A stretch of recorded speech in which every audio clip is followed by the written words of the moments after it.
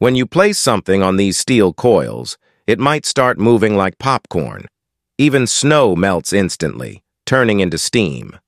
But why do these steel coils get so hot? The answer lies in the manufacturing process.